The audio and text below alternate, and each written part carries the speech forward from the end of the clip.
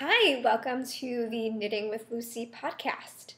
My name is Abby. This is episode 21. Thank you so much for joining me. Lucy's my cat, and she's sitting on the couch right over there, sleeping. It's been a really long time. Oh, before I get to that, I'm supposed to tell you where you can find me. You can find me on Instagram as Le Jardin Fleur. My page is currently private, but feel free to follow me.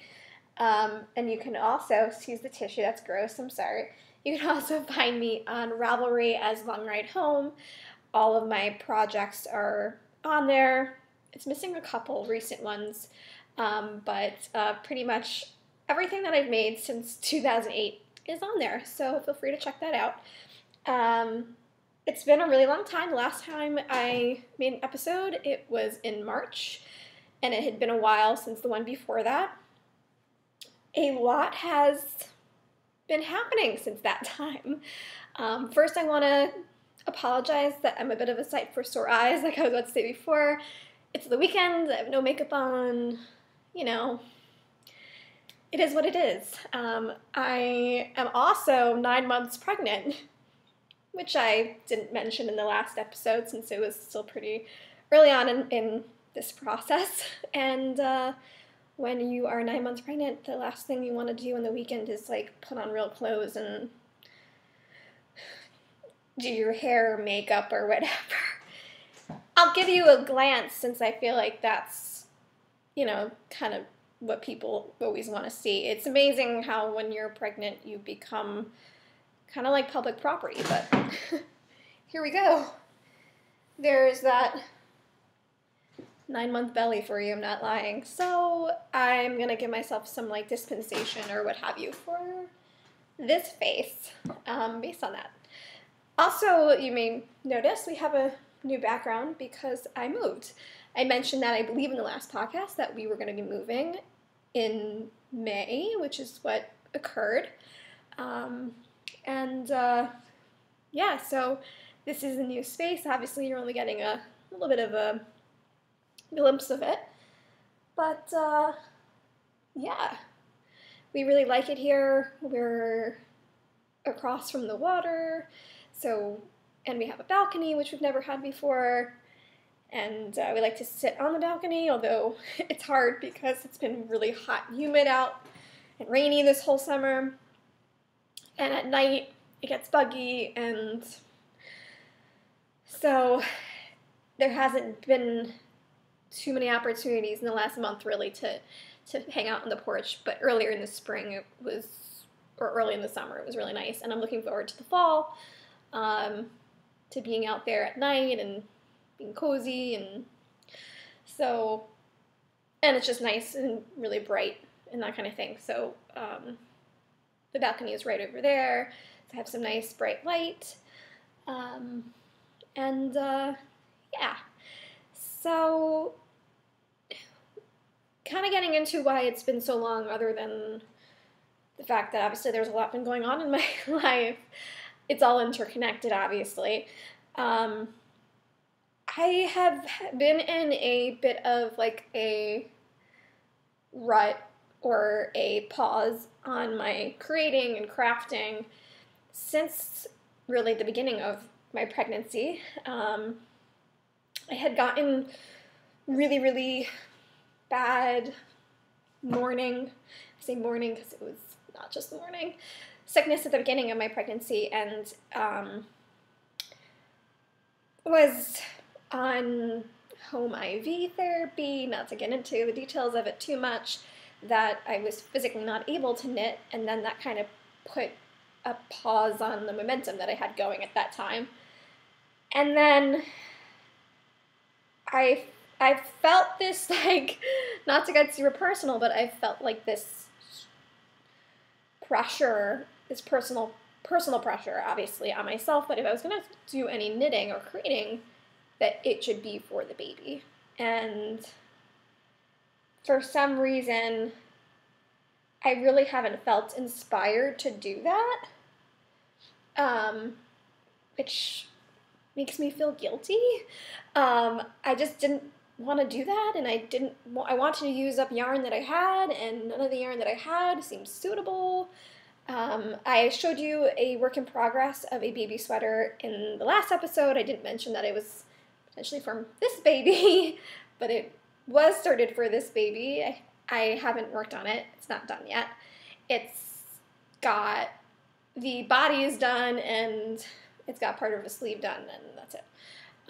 Sorry, I'm looking over there because I'm noticing there's a bug on the curtain.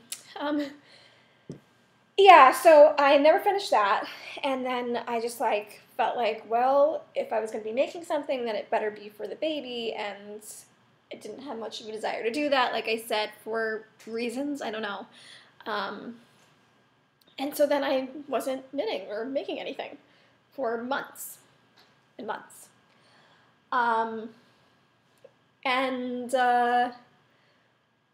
Finally, I have a couple things to show you that got me back into it. So I have 2 crochet projects, and I have a knitting work in progress. But the knitting work in progress was me kind of being like, F it. Knitting is my #1 coping skill, and why do I need to put pressure on myself to make something for the baby? There's going to be years and years of time for me to do that, and it's okay. And my mother, who's a very prolific knitter, has been knitting away for months, and this child will not be knitted sweaterless. So that helps. But that's basically been what has prevented me from doing anything. And I'm happy to be getting back into making, because it does make me feel better. And this has been a pretty stressful process, and to not have this coping skill is silly. So here we are, and I'm going to show you the 2 works in progress, and the 2 finished objects that I have, and I'm going to show you my knitting work in progress. So let's get started. Okay, so what kind of got me back into making a little bit was I decided one weekend that I was going to go crazy if I didn't make something, and I really wanted to make something, and I didn't want it to be too big, and, you know, still mom guilt, so I decided to take some leftovers and crochet this little bear amigurumi, and the pattern name is Oso Donato Amigurumi, and it's a bear. It's a free pattern by Lucia Lanukas, I'm sure I'm butchering it. But it's a little crocheted bear with no arms, because that's the style of it. So here it is. So this was completed, you know, pretty quickly, and it was kind of like a good icebreaker to get me back into doing something, although then it was like quite a while before I did anything else, but like months, but still I made this back in the spring. And it is with leftover Quince Co yarns. So the gray, the beige, and the red and the blue are all chickadee, which is their sport weight, and then the pink stripe is tern, which is their fingering. And then the black yarn for the really kind of sloppily done eyes and nose detail is just a leftover worsted weight black yarn that I had in my stash. I don't know the brand. It's from years ago. And I crocheted this using a size, oh, I didn't write it down. I see a picture of work in progress. I think it was with an F hook. And it was really fun to do. It starts out, you make each leg separate, and then you work your way up, and then you kind of join them and do the body. So it's all one piece. You can obviously tell that. It's cute. And then you do the nose and the ears and you sew them on. And I added the little bow because I thought that was cute. Yeah, this would be really cute if you had like, you know, like the rattle maker noise things inside, because then you could shake it. Or like if you put like crinkle kind of plastic in it so that it kind of made a noise when you squeeze it. That would make it kind of more of a baby-friendly toy, but it doesn't. I just stuffed it because that's all I had. And I think it's pretty cute. I have like an opinion or a feeling on using regular wool, like not superwash wool or what have you, for a toy. So I feel like for it to be really functional, you really want to be able to like throw it in the washer and dryer.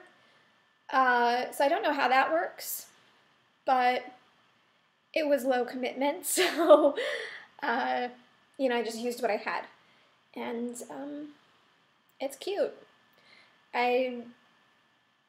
She has different versions of this. She has a bunny version. You could do all sorts of things and it would look different based on the colors you use, obviously.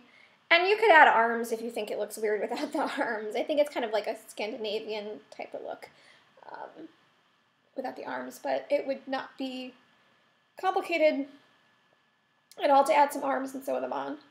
So there's my little bear. So there's that. Put them up there. And then this project I completed just a few weeks ago. And I really like how this came out. So this is I will tell you in a second. Bridget the Elephant pattern by Kerry from Toft Yarns. It's a paid-for pattern. It costs $3. I think like 3 pounds, I guess, which is about $4 American. And here he is. A lot to say about this guy, but let's talk about him first, how he came out, and then we'll kind of talk through the details of it. So here he is. He's, I think, super cute. I made this out of an acrylic yarn from Michaels. Hated working with it. It's worsted weight yarn. Look at his little belly. Oh, so cute. He does sit up on his own independently. Obviously, I'm holding him, so like you're not gonna really get that sense, but I promise you he does. I'll put him up behind me when I'm done talking about him. He's got a little tail. I don't remember what the yarn brand was, but there's so much I want to say. I have to figure out like where do I want to start.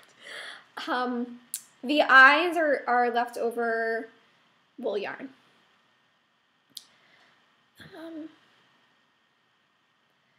Show you the side, the back, and his trunk is like pretty bendable, so you can kind of just do it straight down, but it totally can be bent up like that, and it's cute. So, okay, this guy. So first of all, the yarn. Once again, I feel like for practicality's sake, that an acrylic yarn is the best yarn to use for knitted or crocheted toys. However, crocheting with it is a different story. It's kind of interesting because I always used acrylic yarn. For years of my making, and majority of which was when I was crocheting, and I used to crochet a whole lot of amigurumis, and you can see them on my Ravelry project page, like I mentioned. It goes back to 2008, and I used to crochet with acrylic all the time, and they're really good for toys, not just because of the washability, but because they do kind of work up kind of stiff, and so that helps keep the shape versus a wool yarn, which may have more of a drape to it, or I don't know, just a different type of feel to it. Acrylic yarn, especially when or crocheted at a dense gauge, which is what you do when you're making a stuffed toy, it holds its shape. It becomes very structural. It doesn't flop down on itself. It basically just stays the shape that you crochet it. But this was like really hard to crochet with in that it was so squeaky. It literally squeaks. I know that's one thing, like, I always remember hearing people say with acrylic yarn, oh, it's like squeaky. And when I used to work with acrylic yarn, I'd be like, no, it's not squeaky. I think that it really depends on which yarn you use. I used to use the Vanna's Choice yarn a lot for amigurumis. This was not Vanna's Choice, so this one definitely did. It was a Loops and Threads brand, which is the Michaels brand. I don't think Loops and Threads, I don't think Vanna's Choice, which is a line brand, 100% acrylic, is as squeaky, but this was squeaky. And I have used, back in the day, I remember a Loops and Thread acrylic yarn that was squeaky, so it definitely is a thing.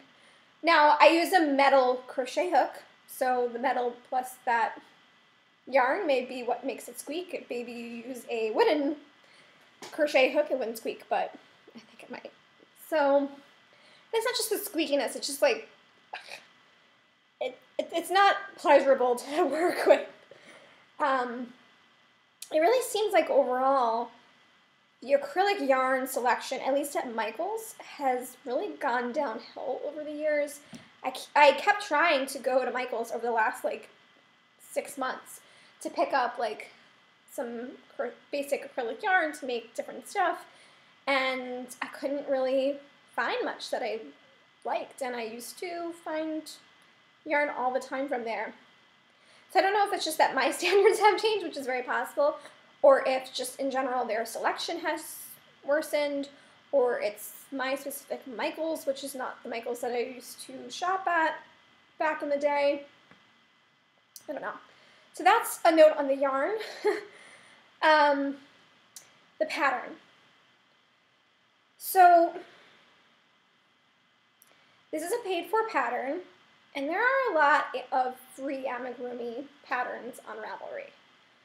So and I'm fine with paying for patterns. Probably the majority of the patterns that I work with are paid for patterns just because that just happens to be what I want to knit. But there's plenty of alternative options on Ravelry for free, specifically amigurumis or stuffies. But this one was really cute, and so I wanted to pay for it. I felt like it was worth it. And it was because, the finished object is super cute. But that being said, particularly considering it's a paid-for pattern, the details in this were not beginner-friendly or user-friendly. Making the pieces themselves were fairly straightforward, but the finishing, the stuffing, not clear. And she has very specific stuffing instructions or expectations of the maker for your amigurumi or your elephant to come out looking close to this.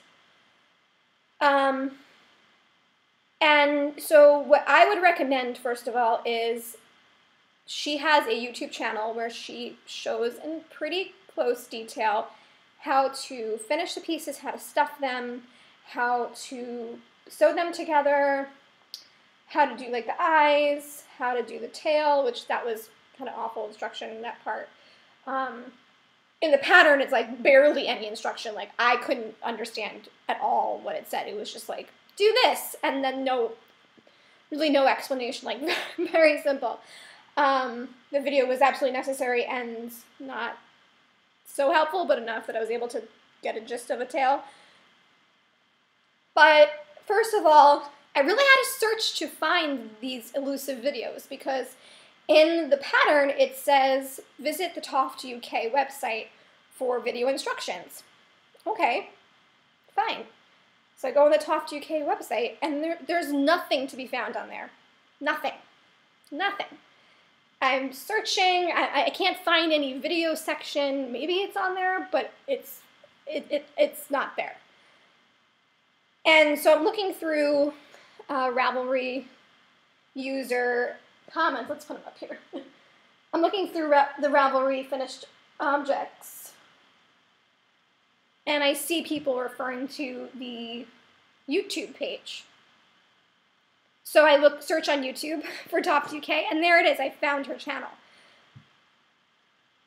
Okay, that makes sense that it would be on YouTube, but that's not what it said in the pattern. It said, for video help, go to the Topped UK website. It's not even on the Topped UK website, like a link to their YouTube page. It's nowhere. So I think perhaps in the past it had been on their website, and then they took it off and put it on YouTube or what have you. But it should really say in the pattern, go to the Topped UK YouTube website at this link for these videos, particularly because they are so important to being able to actually create an accurate finished object. And considering it's a paper pattern, you'd think they would make sure, A, that it's updated to have that, but B, in general, should really be a lot more detailed. So I'm disappointed in that pattern. Now, one of the reasons why those instructions on the finishing is so important is because the designer, let's take him down again. Sorry, grab me by your nose. The designer's finishing, particularly the stuffing, is very much counterintuitive to any other amigurumi or stuffed toy that I've ever made before. That's because most patterns for crocheted amigurumi or stuffies, and most like tutorials or articles that you may read about making these things, always talk about using more stuffing than you even think that you should use. Really stuffing it full, as full as possible, to create a shape that looks good, that feels good when you squish it, and that will last a long time. And that if you don't stuff it a lot, it'll end up being floppy and not look good over time. So when I was first making this, I finished the body and I stuffed it really strong, and it had more of a pear shape. As you can see, I'm going to lift his arms up. He's got like this belly, and that's very much based on the amount of stuffing you use and the way that you stuff it. His arms are only stuffed at arms and legs are only stuffed at the hands and feet. The head is specifically stuffed.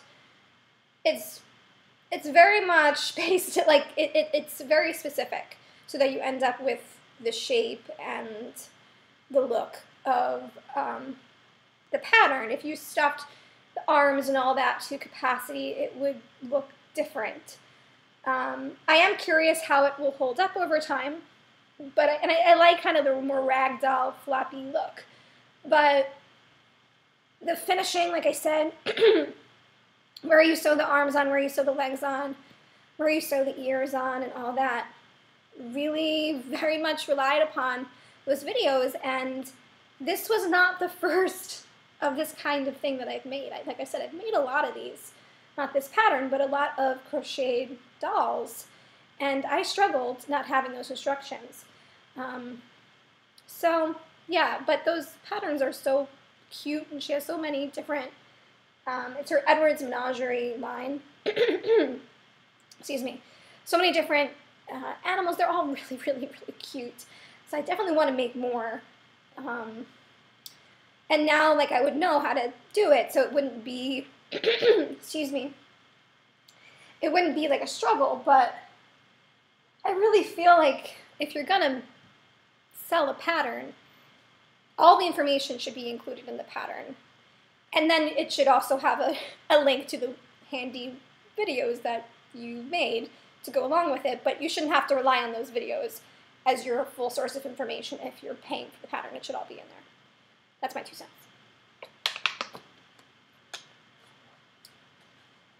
Okay. Excuse me. I feel like that was quite a ramble. I thought this video was going to be like 15 minutes long, and we're already at 25 minutes, so I'm sorry. Okay, my knitting work in progress. So I am making a shawl. It is the Guernsey shawl by, I think it's Jared Flood. It's a Brooklyn tweed pattern. Yeah, by Jared Flood. I made this about a year ago for my husband out of Quince Co Finch, and I'm making one for myself now. It's scrunched up on the needle, so I apologize. It's probably hard to really see, and these colors are not particularly showing up accurate on camera. As you can see, it's a stripy shawl that I'm doing, which I'm not so sure about. But this was a project, like I mentioned before, that it was like I just needed to frickin' do something. And I have had these 3 yarns in my stash for a year or 2, respectively. Hey, Lucy. I'm going to turn you so you can see the cat. Hi! And my boxes, which is a lovely part of my living room. Hey, Lou! Hello! See, she exists. So the yarns that I'm using are all Swans Island yarn, which is in their Natural Colors fingering collection, which is a 100% certified organic merino wool. So it's non-superwash. Each skein is 100 grams and 525 yards, so it's really more of a light fingering, which I think is what it's classified on Ravelry as. And I had gotten this one, and a bunch of these skeins, actually 2 out of the 3 I had to break up into 2 or more balls, because as I was winding them, there was like fraying or a knot, so that was annoying, but that's why there's such a little one left. It has not used that much. I have, like, between the 3 of these colors, 1,500 yards of yarn for this project, so there's plenty. There's no way this would be all that's left. So I got this one, which is the color Lupine, or Lupine, I'm not sure how you pronounce it. I got this 2 years ago at Knitwit yarn store in Portland, Maine. And it was like one of those things that was a little bit too precious to work with, it felt like, and I never felt like I could find a good project for it. So that had been sitting in my stash, staring at me. And then a year later, still having not made anything with this one, we were back in Maine, so that was last summer. And we were in Camden, which if you're ever going to go to Maine, I highly, highly recommend making your way up to Camden. Such a nice town, oh my god. And the Swans Island store is in Camden. So I went to the actual Swans Island store, and I got the other 2 colors that I'm using. And I don't have the ball bands anymore. The balls. I don't have the balls. So there's this one, which is a natural indigo dye, and it's probably looking more blue on camera, but it comes off more of a green in real life. We're going to talk a little bit about that.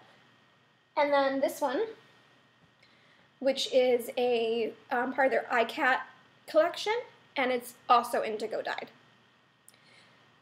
I hand wound all 3 of these skeins in a couple days, and it took about an hour for each one to hand wind, because it's 525 yards. It was a lot, so there's that. So these are hand dyed, 2 out of 3 with indigo. The purple colorway, not an issue. as far as bleeding. At least not yet, not in the hands. These two, particularly this one, and I know this is something that happens with indigo, but it's excessive as far as the bleeding. Winding this yarn, I mean, my hands were completely blue. Knitting with this, after 3 seconds, your hands are completely blue.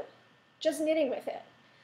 With this one, it does the same thing, but it's not quite as bad. It takes a while to build up to the amount on your hands as this, as this one. This one, like literally, like after 10 stitches, like your hands are covered. With this one, it takes a little bit longer. I was knitting for a few minutes before I started this, and I don't know if you'll be able to tell, but there's a blue tinge on my finger. That's like nothing. Literally, your hands, I mean, your thumbs, everything just becomes covered in the indigo dye, particularly with this one, like I was saying. And I just think that's kind of crazy.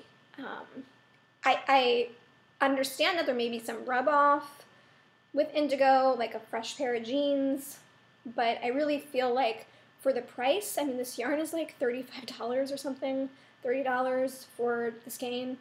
For the price, they should really set it better. I was looking at the reviews of this yarn on Ravelry recently after I first started knitting with this and was like, what the hell is going on? And there's so many complaints back to when they first released the yarn about that. And I think Swans Island responded to one person saying, like, once you're done with your project, soak it. That should be enough to get rid of the extra particles of dye. It shouldn't rub off on you. I'm not convinced of that. Now, if you were working with, let's say, like the green and a lighter colored yarn in the same project, you would have an issue with, I would imagine, and when you soak it, that there's going to be a lot of dye that comes out and it would bleed. I'm not concerned about that with soaking the project once it's done, because if anything, it's going to soak into the purple and not show up because it's a pretty dark color, or soak into the blue, which, once again, the blue is more of a variegated. Here, I'll show you the previous stripe. So I don't think that would be that big of a deal. But what I am worried about is that even once I soak it, which I wouldn't normally do to block a shawl. Typically, when I block a finished shawl, I put it out and I spray it down. I don't wash it because I don't really think it needs to be washed. I've really only done that with like sweaters, but obviously I will with this. I'm going to soak it, and I'm probably going to have to soak it several times, but I can't imagine that it's ever going to get rid of all of the extra dye particles or what have you. And I'm worried I'm going to wear it and my neck is going to turn green or my shirt's going to turn green, and like, I don't know. So that's concerning, and it's disappointing, particularly because of how much the yarn costs. It is lovely to work with. It's fuzzy. It's going to fuzz up a bit. It's a very soft yarn, so you're going to have that with a soft yarn. I think I'm going to make this fairly large. Just because I have so much yarn, it just seems like such a waste to not use as much of it as possible. I don't think I'll use the 1,500 yards worth, but I plan to go beyond the repeats of that the pattern calls for. The pattern calls for one more repeat of one more section after this blue one that I'm doing, and then it's done. And that's how big I made the last one. I think the gauge may be a little bit smaller than the Finch overall, but still I'm planning on going definitely more than one repeat beyond what it's supposed to be. I'm doing kind of an uneven striping. I'm not sure how I feel about what I want to do in that yet. I'm kind of just playing it by ear. I did one section for the green and one for the blue and then 2 for the purple. And I think I'm going to, as you can see, I did one section for the green and I'm going to do just the one for the blue, and then I think I'm going to do 2 of the purple again and kind of go from there. And I don't know how I feel about the stripes, these colors together. I'm not really like a stripe knitted shawl person.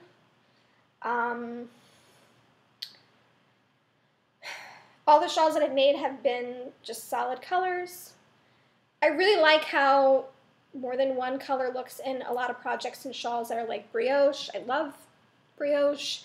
I cannot figure out brioche for the life of me. It is too complicated for my brain. So when I decided, you know what, F it, I'm going to knit something, I went with a project I've already made before, and I just started. So that's what we're doing, but it's been very nice to knit with beyond the fact that it bleeds like crazy. That being said, I will say it's not like it dyes your hands permanently. It's not hard to wash off. Literally just soap and water, and it's gone. It's not like a scrubbing situation. So, yeah, that's it. That's where I've been at. That's what's going on. It is August 25th, and I am due in a couple weeks, so I don't know when the next time you'll see me will be, because there's going to be a lot going on, but I'm sure I will post something to Instagram, so if you're curious on that, like I said, follow me there. It was very nice chatting with you. Thank you so much for watching, and happy creating. Bye.